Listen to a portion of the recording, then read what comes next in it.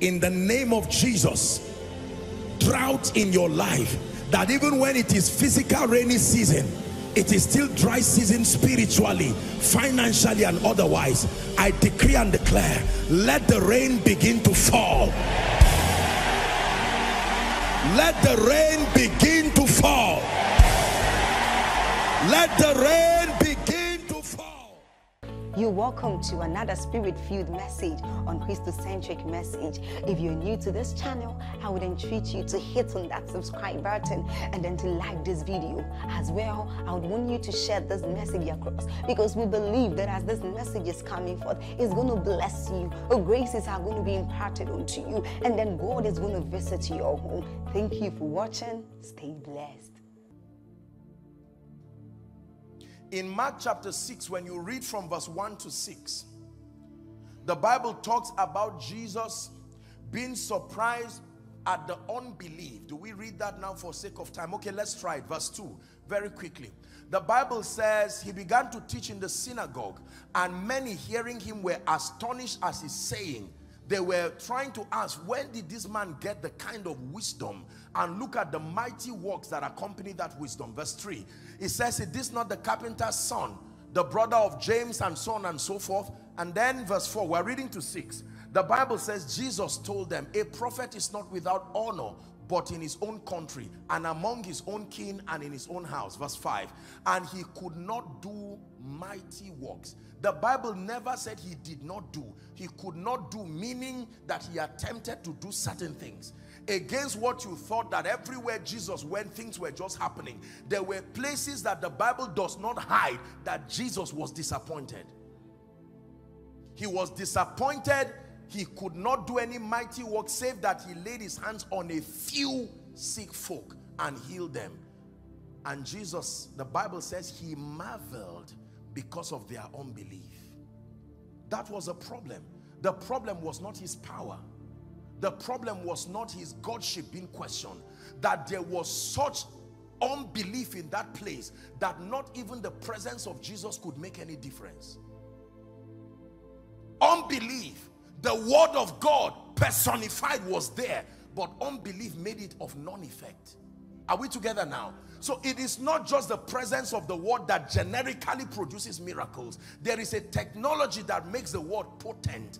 In this case, the word of God personified in the Christ was there, and yet nothing happened. Unbelief. What is faith? Let's write a few definitions. If God is helping you, please say amen. I'll give you two definitions very quickly. Number one, faith is absolute confidence in God and in the integrity of his word. Please write. Faith is absolute confidence in God and in the integrity of his word. Faith is absolute confidence in God and in the integrity of his word. That is the first definition of faith I want you to have. Absolute confidence in God. The Bible says, but I know whom I have believed. It says, and I am persuaded that he is able to keep that which is committed unto him against that day. I am persuaded. A depth of confidence. Number two, which is a very important definition. Faith is the name given to the action that you take. Please underline the word action. Faith is the name given to the action that you take based on your conviction. Faith is the name given to the action that you take based on your conviction of who God is and the integrity of his word. The name given to the action that you take based on your conviction or in response to your conviction of who God is and the integrity of the person, of his word, his person. Are we together? Faith in this sense is the name given to the action. Please, someone shout the action. One more time, say the action.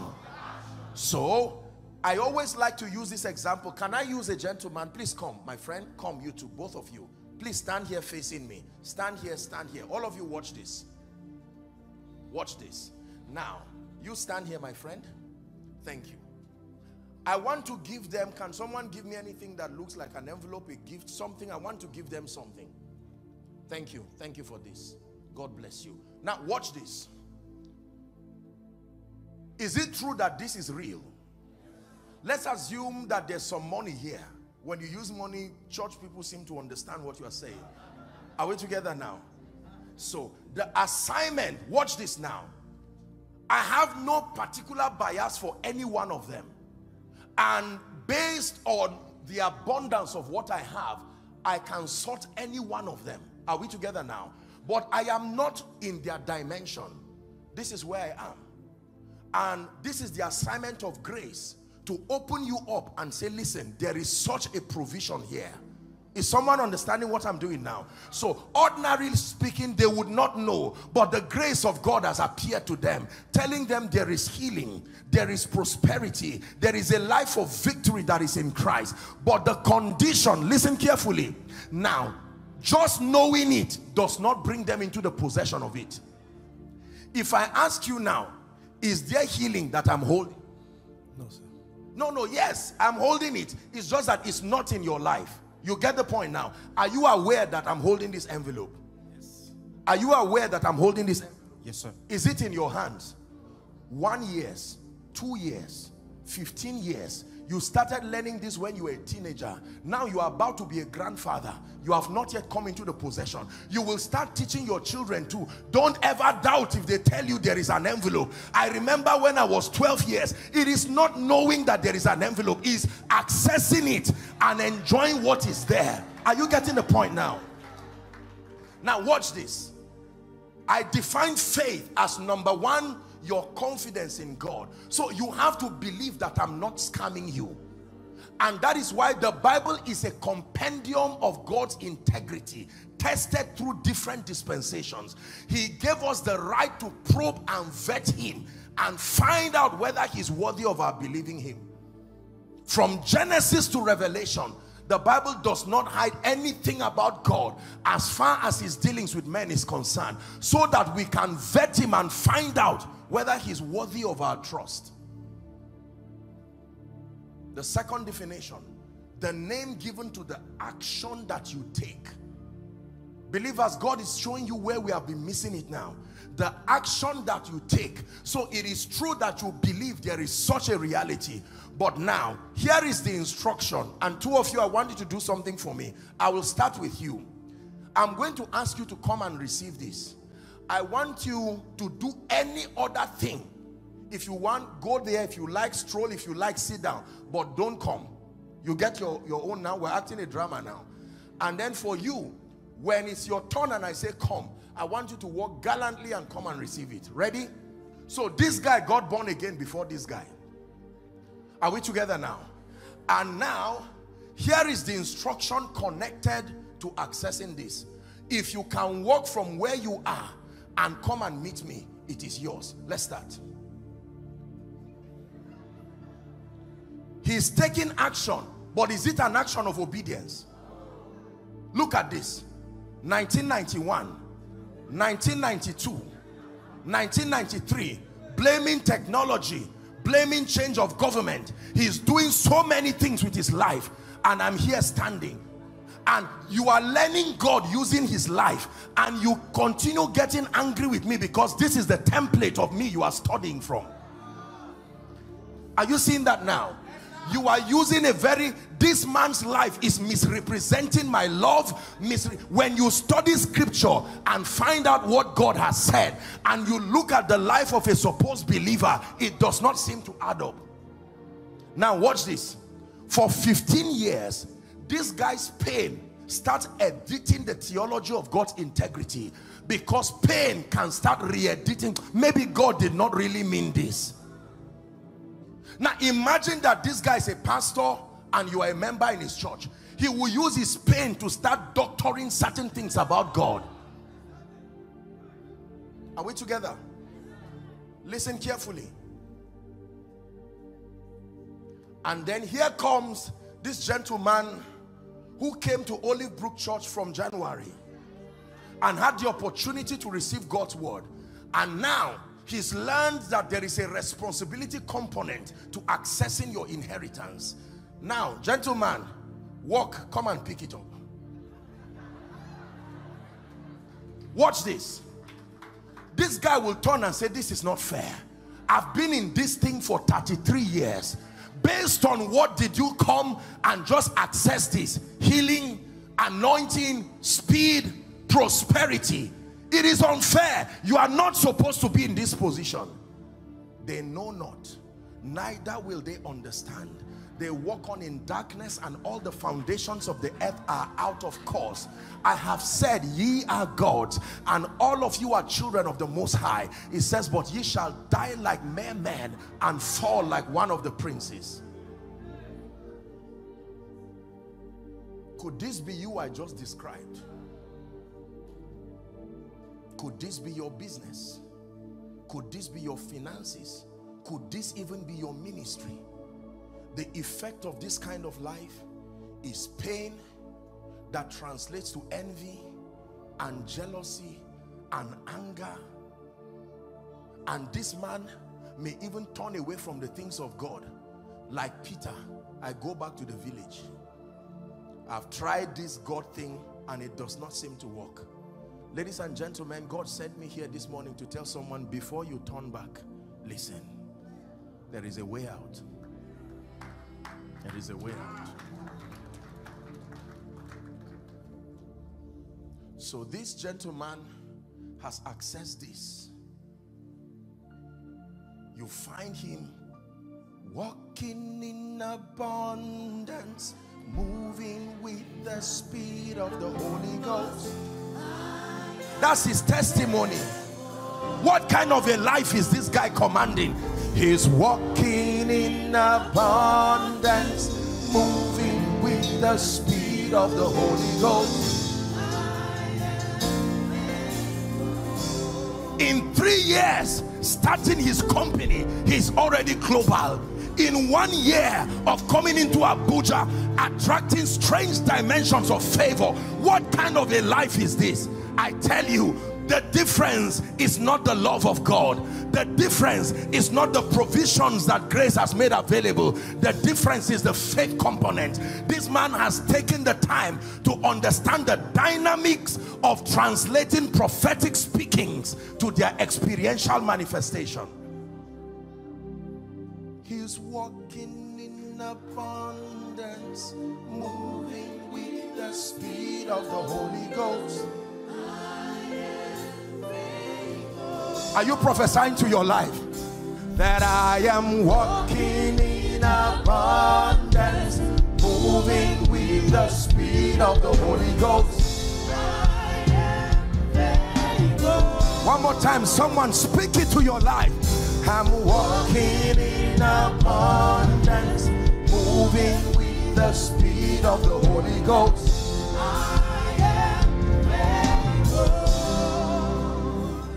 Please sit down. Gentlemen, God bless you. Is someone learning at this service? I'm trying to be as simple as possible because I want everybody to get this. That as you leave this service, you can know that so this thing is not a God problem. This is the missing link. You can run back home and say, Mama, I found the key. While we cry every night and we say, God, when will you hear me? No, a very sympathetic prayer, but it has no power on its own. The power component as far as the manifestation of God's word in the believer's life is faith. Let's talk a bit more about faith. Please write. Bible faith is predicated upon 2 attributes of God. Please write. I pray that those outside are listening and following, because someone's life is truly about to change. And those who are following from across the globe, following online, I want you to pay attention. The Lord may be speaking to you even at this morning service. Faith, Bible faith, is predicated upon 2 attributes of God. There are two attributes of God you must understand to have Bible faith. Please write it. Number one, his integrity. The first attribute of God upon which Bible faith is built is called his integrity. Numbers chapter 23 and verse 19, very quickly. The Bible says, God is not a man that he should lie. Never forget that statement. God became a man for our sake, but he's not a man. Are we together? God is not a man that he should lie. That means men don't lie because they are bad. They lie because they are men. You know what a lie is? A lie is to say anything you do not have the power to defend. A lie does not just mean an untrue statement. A lie means anything you say without the wherewithal to make it good is a lie. You have the track record of keeping your word. You're not about to stop doing it now.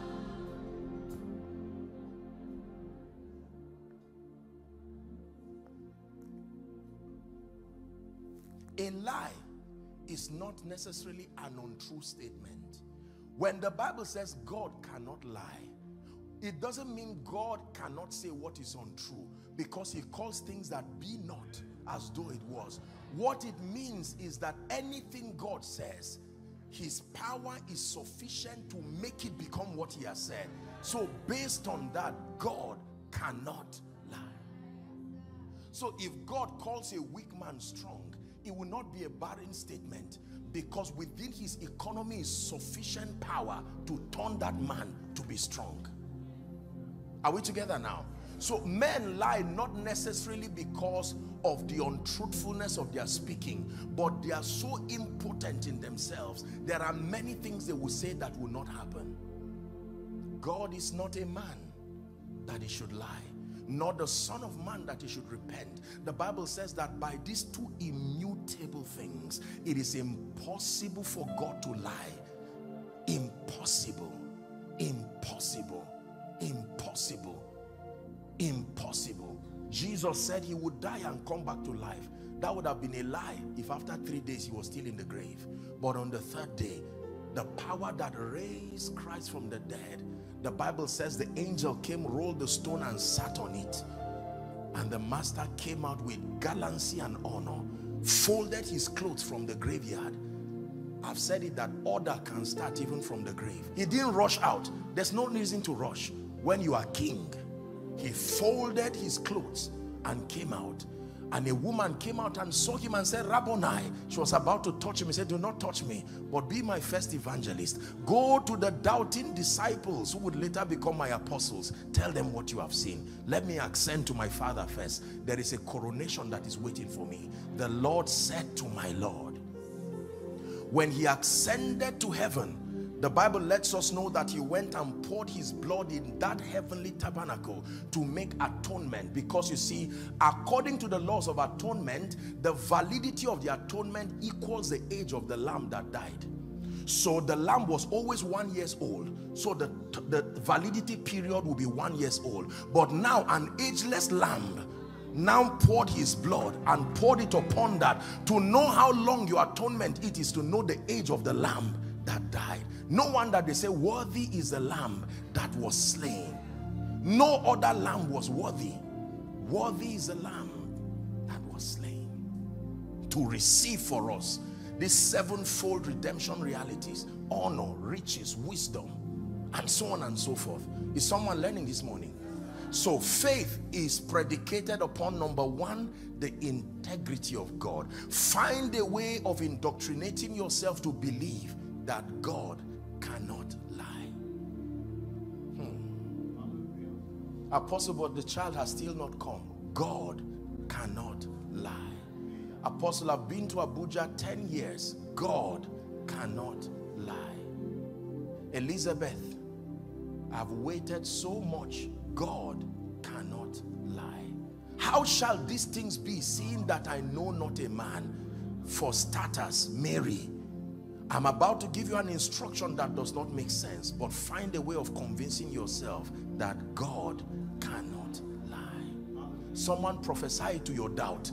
God cannot lie. Prophesy to every fear that has surrounded your life.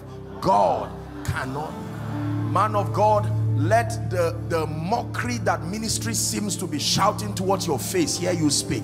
God cannot lie. Listen, I believe this thing I told you, not because I'm a preacher. Honestly, I have believed it through pain. I have believed it through joy. I know that God cannot lie. When God tells you something, any other thing that stands before you, begin to wave it goodbye in advance. Because most people do not know the power that is exerted when God speaks. God cannot lie. Bible faith is based on that revelation. But the second attribute of God that sponsors Bible faith in the believer is his ability, right? His integrity and his ability. The word integrity comes from the word integer. It means same within as without. Are we together now? Yes. The Bible says there is no variableness nor shadow of turning. So God is not something else in terms of consistency of character. But then you can have integrity and sadly not have ability. I give you an instance. You can come and meet somebody and say, please, can you give me 1 million naira for my house rent? The person can say, sincerely, I want to help you, but the only challenge is that I don't have that kind of money now. That person has integrity. He's not corrupt. He's not playing you. Unfortunately, he may not have ability. It is painful to have integrity and not have ability. Oh,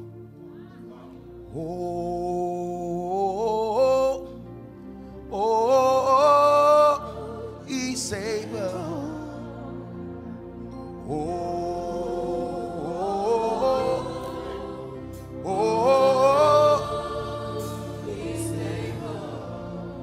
Ephesians 3:20 says, now unto him, not unto everybody, unto him who is able to do. Everybody say able to do.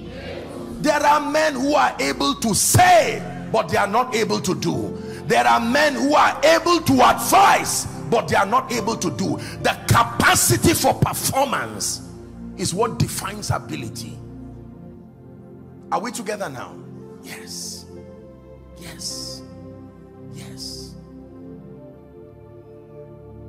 Able to do exceeding abundantly above all that we ask or think. This is a God that you serve, ladies and gentlemen. He is not just a God of integrity. They came to Jesus and said, if you be willing, you can help my son. He said, I am willing. Not only willing, but I have the power. You want to know how powerful God is? Ask Pharaoh. You want to know how powerful God is? Ask Darius. Ask Nebuchadnezzar. You want to know how powerful God is? Ask the Hittites, the Perizzites. Ask all of them. They sang the song of Miriam, that I will sing unto the Lord, for he has triumphed gloriously. The God that breathes upon a sea and parts it hither and thither and causes people to walk on dry ground. Once upon a time, a foolish man mocked at God and said, even if you will open the windows of heaven, Samaria would not be saved in one day. And he said, you will see it as a testimony that God does not lie, but you will not partake of it. The Bible says, time will fail me to talk of Gideon and Jephthah and Barak, men who through faith subdued kingdoms, wrought righteousness, shut the mouth of lions, that women who received their dead back to life.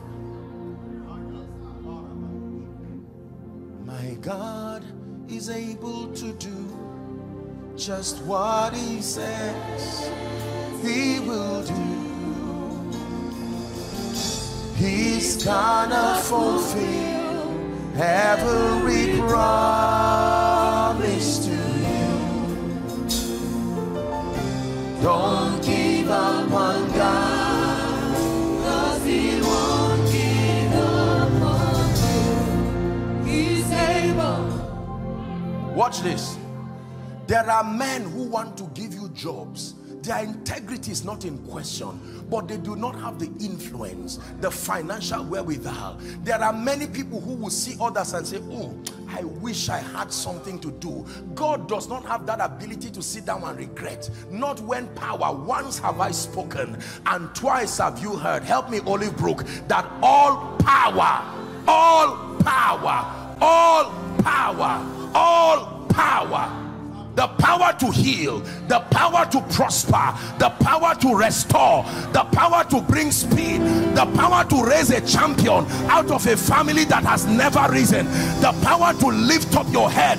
It says, I lay me down and I slept. I wait for the Lord who is all powerful sustain me. It was Paul who was mentoring the church in Ephesus in chapter 1 of Ephesians. When you read from verse 16 to 19, he cried unto the God of our Father and he began to pray for the church. And here was the content of his prayer. Ephesians 1 from verse 16, he says that for this cause I, Paul, that I bow my knees to the Father of our Lord Jesus Christ. Are we together? And verse 17 now, let's finish up to 19. He says that he may give you the spirit of wisdom and revelation in the knowledge of him. 18 says the eyes of your understanding being enlightened. Amplified says flooded with light, that you may know the hope of his calling and what is the riches of the glory of his inheritance in the saints. I like 19. It says, and what is the exceeding greatness of his power to us word. When I read scriptures like this, it just stirs up praise in my heart. Yabo dagazuchia, Yabo dagazuchia, Yabo dagazuchia, Napa.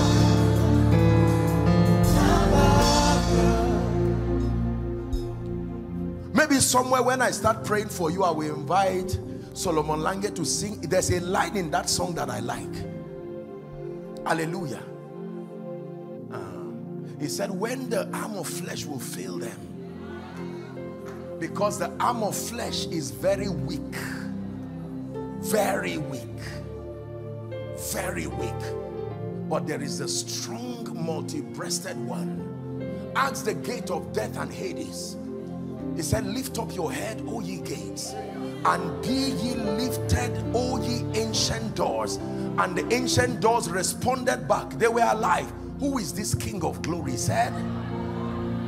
And there was a response. The Lord. Not the Lord wise. This is not an issue of wisdom. The Lord strong. Strong over my family. Strong over my destiny. How dare you say I will not make it in life? You need to know the one who stands behind me as a mighty, terrible one. Can I tell you? Hear me, Olive Brook. Listen to me.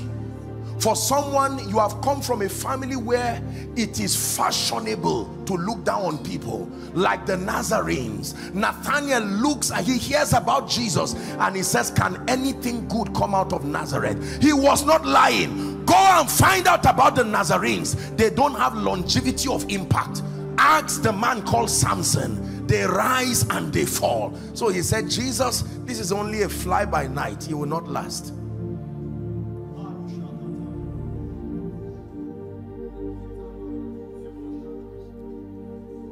When the angel came and met Zechariah and told him about John, he had to shut his mouth as a priest until he agreed with God. When they gave him the name, he said, nobody has been called in that family by this name.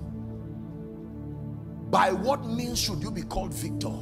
By what means should you be called champion? By what means should you be called prosperous? It is a foreign experience in this family. And the Bible says God shut the mouth of all the naysayers until they came to a point where they agreed. When Zechariah wrote the name John, his mouth opened.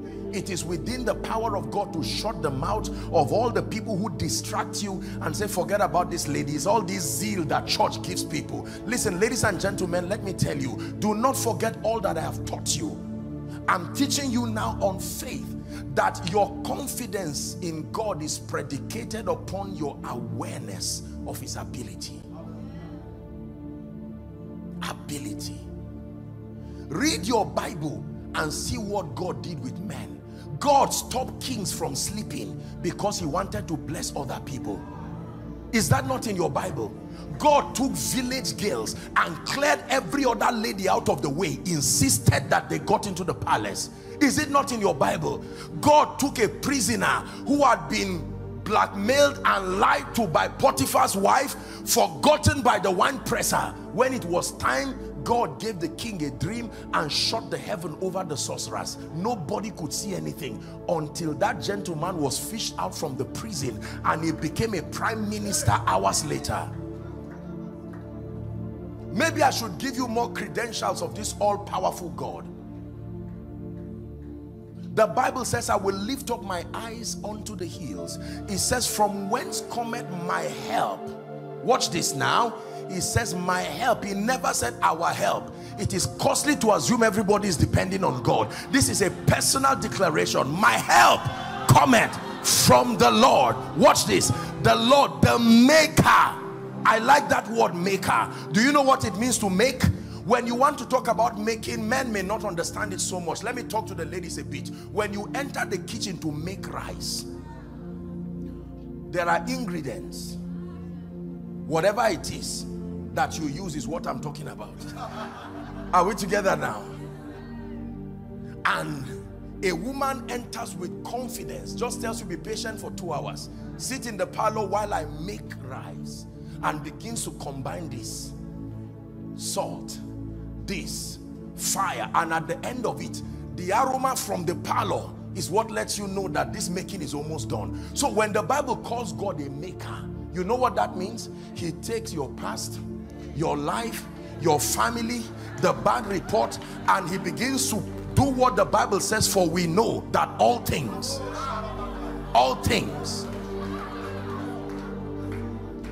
at the end of it, he prepares a table before you in the presence of your enemies and says, the maker is ready.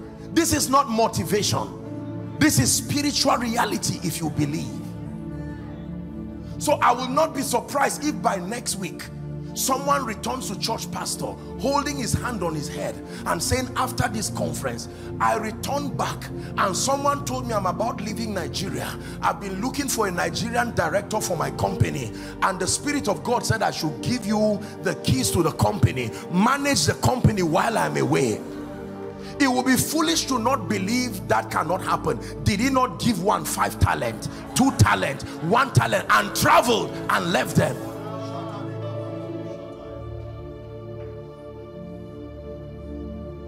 Now, there is one more attribute about God that helps you to believe him. It is the word Abba. The fatherhood of God is the final seal. Do you know what it means to be father? In scripture, the proof of fatherhood is not having children. The proof of fatherhood is the ease with which you give.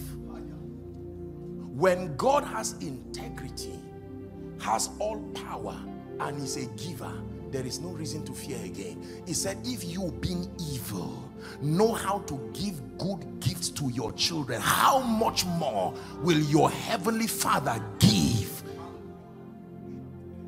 You are not a father if you just have children. If you are greedy, you are not Abba. The word Abba means source, sustainer, defender, protector. That is the meaning of the word Abba. So I am aware that this God of the universe has integrity, that God is all powerful, El Shaddai he is called, and then now it becomes a family affair. My interest is protected through relationship. Do you know what it means to be father?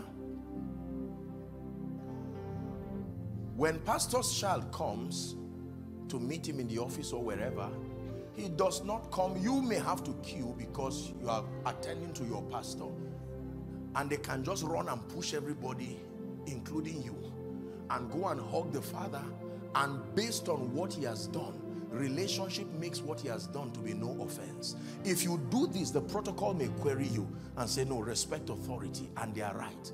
But now here comes someone whose past is relationship, and he's able to move behind every veil of limitation, and he goes to the Father. Listen to what he told the prodigal son.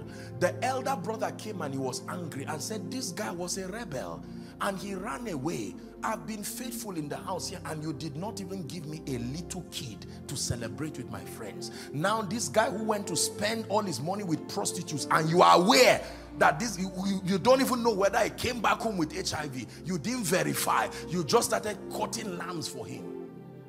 And the father made a statement. He said, son, you are always here with me, and everything I have, everything I have in this kingdom, we are not given ownership, but we are given access. Owners are rebels. To own means you want it in your name. To have access means it is limitless for you. In the Garden of Eden, they were not given ownership. You may eat of every tree. It's not yours. There's no ownership. The prodigal son wanted it in his name, and that's when lack started. God does not give us ownership. He gives us access. Listen carefully. The earth is the Lord's. He has chosen to give you access to it. I wish I had time. I would have taught you what the Bible calls the blessing of Abraham. Another time God will grant us grace. But you see, do you know what happened between God and Abraham? Most people thought he just gave Abraham the earth. No, no. The covenant between God and Abraham was based on two things. One, Abraham became the Abraham of God. Then God became the God of Abraham. Do you know what it means, the Abraham of God? Covenant. That you and your seed will look unto me alone as Father, as supply. Do not turn to idols. Do not turn to anything. If you make up your mind to serve me and love me and lead a generation to follow me, here is my covenant. In blessing, I will bless you.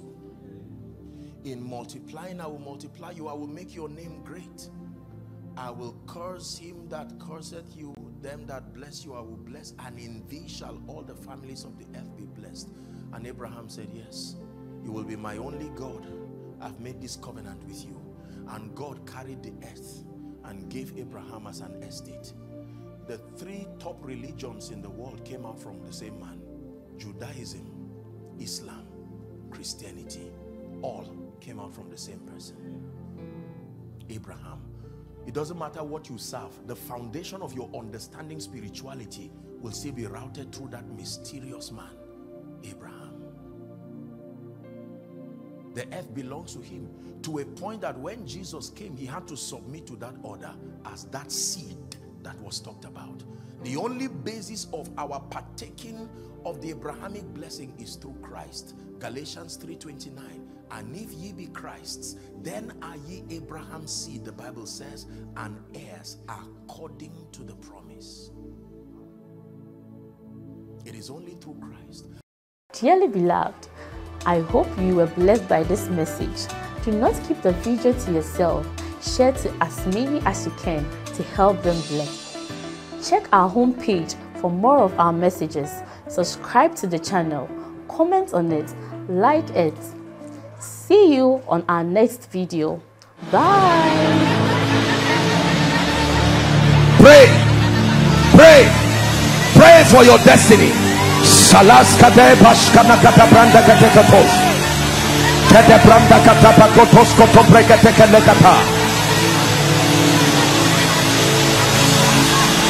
The phase of development. Lord, grant me the discipline